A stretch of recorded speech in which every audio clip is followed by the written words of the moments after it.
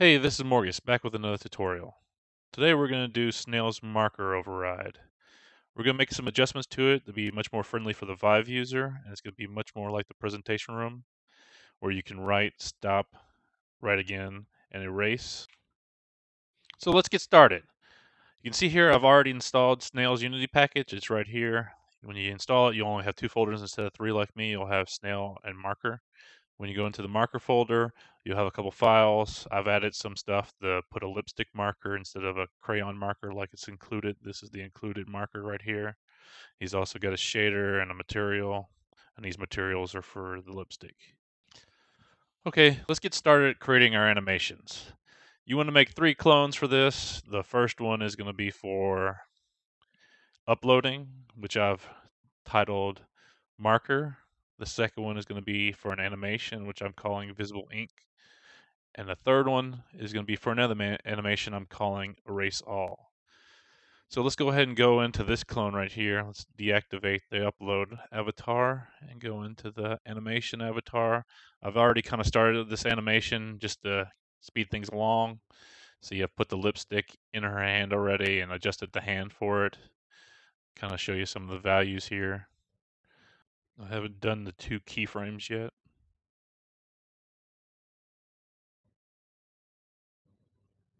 But I've adjusted the location of the lipstick and put it in her hand the best I could.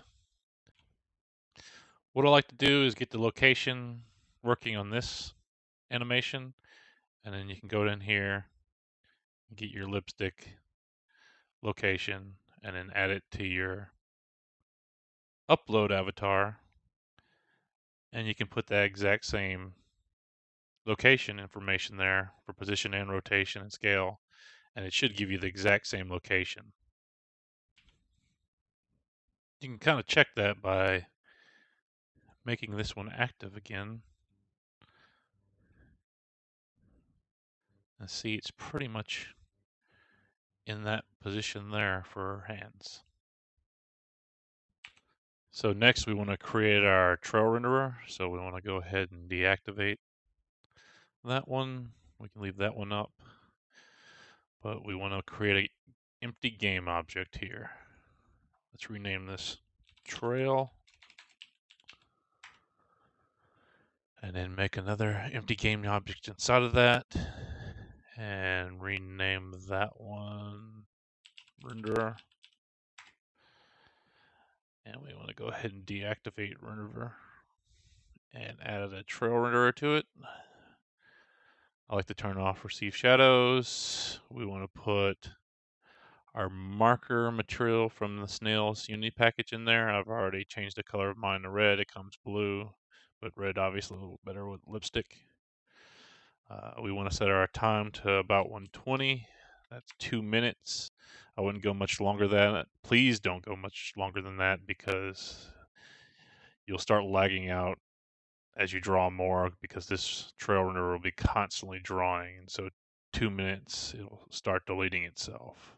So do not do more than that, please. Do not get trail renderers banned. And then min vertex for snails. This is what he goes with. I kind of like it as well. It's a very thin line.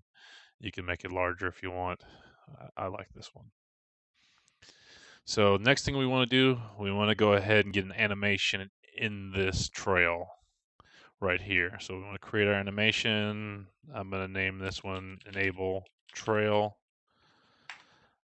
You may not see that window. OBS doesn't pull that up.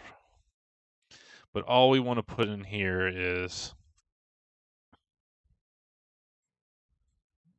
renderer is active, and you can move this out further if you want. It should be on looping.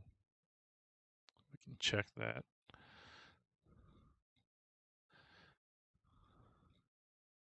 But this will enable the trail.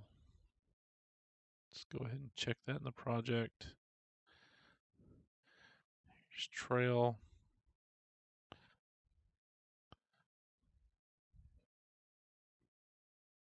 Enable trail. It's on loop time, so 60 minutes, you don't really need it. You could have did it for a minute. You could do it for anything.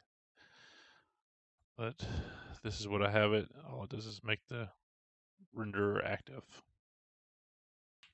Okay, let's go ahead and check and make sure our animation controller is on, and it's there. So now we got this ready to go. I'm gonna make a duplicate of it just to have it there safe. Then we want to go into our marker upload avatar and pull this one into the wrist. So now we got a trail in there as well as our lipstick. All this is going to do, why I did this way, is this enables the trail as soon as you load up the avatar, and that way it's active and ready to go, because location data will make this where you cannot upload it if it's enabled, because we're going to put this trail far away from everybody so nobody sees it. Okay, let's go ahead and get this one deactivated, put our marker one back activated, and we're going to want to move our trail to where it's on the lipstick. You should see that trail follow this as we move it. You probably won't because we turned it off. Let's turn it back on. And now let's move it. And there you can see it. So, I'm going to move it there. I'm going to go ahead and deactivate just so we don't see the line. Make this a little easier to position.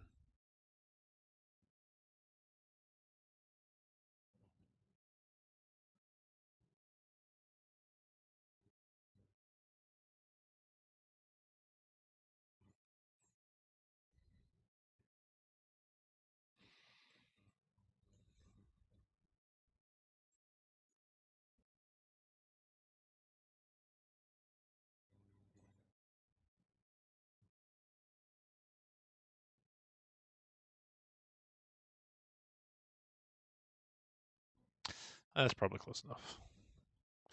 So now we got our trail in position to draw. And I've caught a mistake. Our animation is not correct for enable. We need to go ahead and enable the renderer. And let's go ahead and delete this out here. You can just double click out here, and I'll give you active on both ends. Go ahead and turn off record.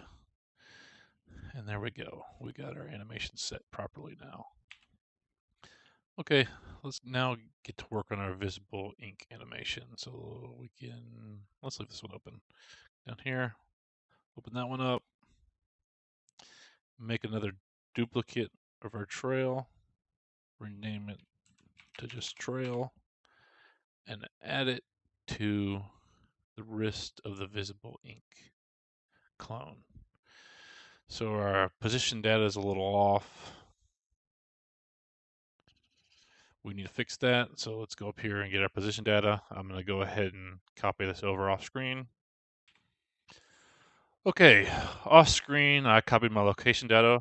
I went to my marker avatar and got the location for the position and rotation and renderer for position and rotation, and made sure they were exactly the same in visible ink. So I transferred over the position and rotation data over from marker into visible ink.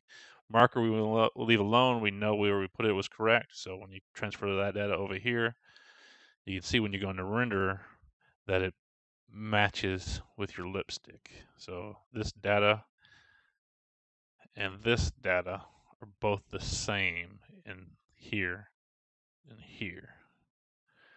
So when we go up here, you can see renderer is still on the tip there. Renderer is on the tip here on visible ink. Okay, now that we got that correct, we got an animation in here from trail. That is from our marker avatar. We don't need that enable animation in here, so we can go ahead and remove that component. And now when we go back in there, we can see our visible ink animation. I created off screen as well. You just come in here, animation, create animation. I labeled mine invisible ink. And I put my hand data in there that I showed you earlier. But now we want to add our lipstick and a position change here because we're going to be making some position changes. So let's add our lipstick first. You probably won't be able to see this, but you just go in there like you do from the other tutorial and you enable your marker or your lipstick or whatever you want to use here. Taking me a little bit to find this thing. Got to go through all the bones.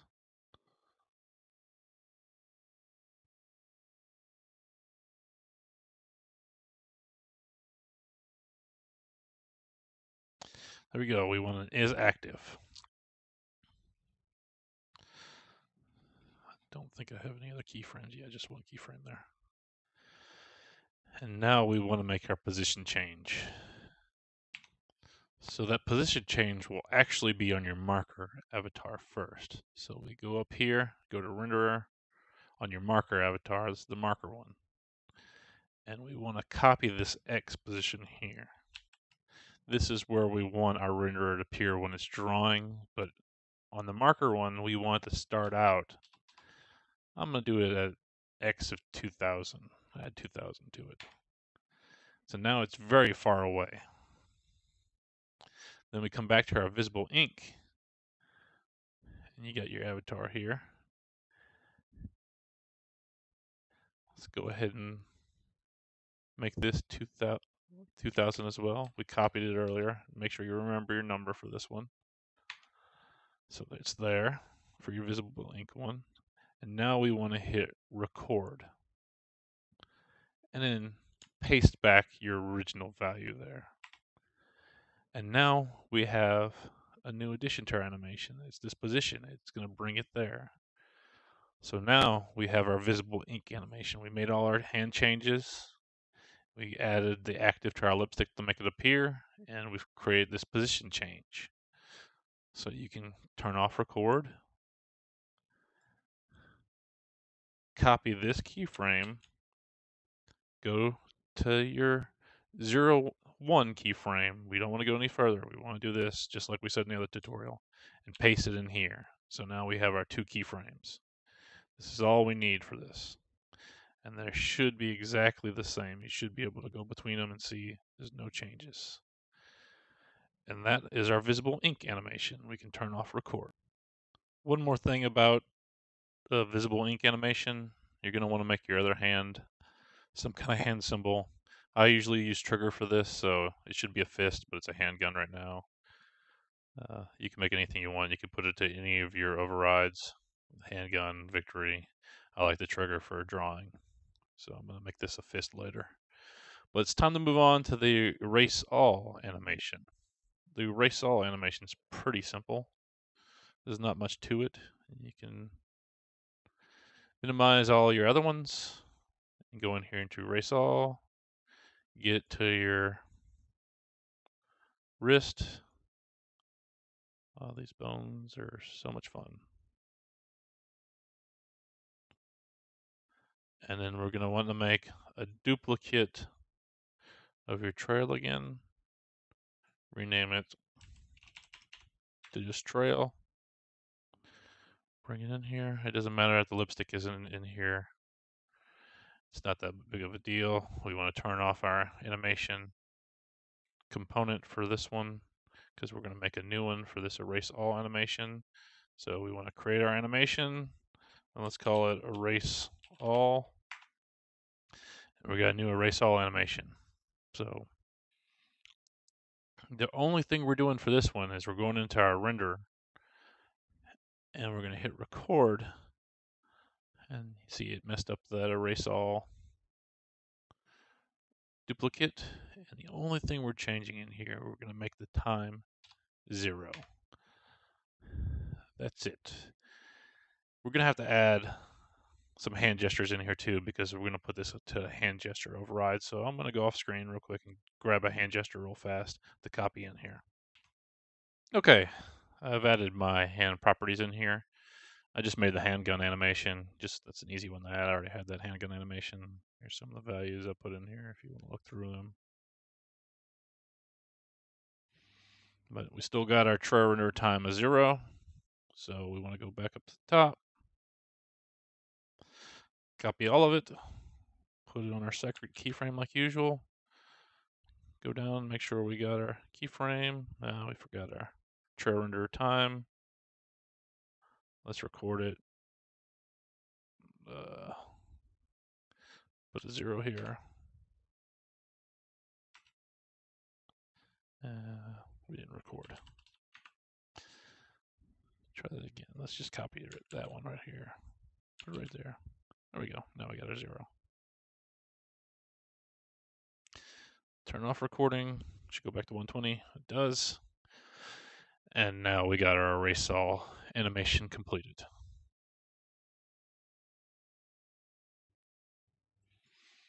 Okay, now we're going to make our override like we did from the other tutorial. We can minimize that one now. We don't need it. We don't need the erase all one visible. The trail one doesn't need to be visible. Visible ink. And now we're going to make our marker visible.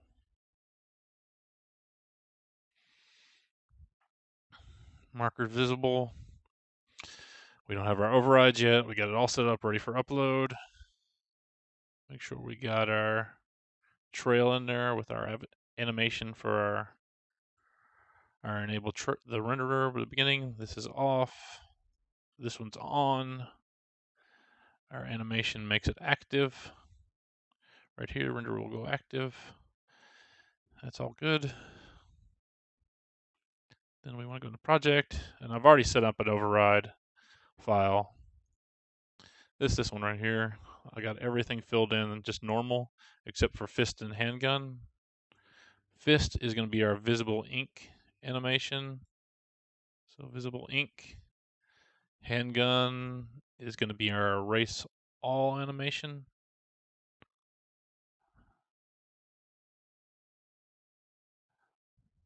Erase all. And that's completed. So we got our marker override ready to go. Go back into our marker avatar. Put our marker override on. And now it's ready for upload. Let's go test it out. Oh yeah, don't forget to turn off lipstick. I forgot to do that before. Turn off lipstick. It's going to get enabled as part of visible ink. Couple of quick notes I found in testing. If you scale down your avatar, make your X position out further. This avatar really needs to go out to 8,000 instead of 2,000. Oculus users, finger point for visible ink, and rock and roll for erase all or better hand gestures. And you need to make sure to use Snail shaders for the shader on the marker material. That's the only way it'll work. Thank you, Snail, for putting this out there. Subscribe and like. Thank you for watching.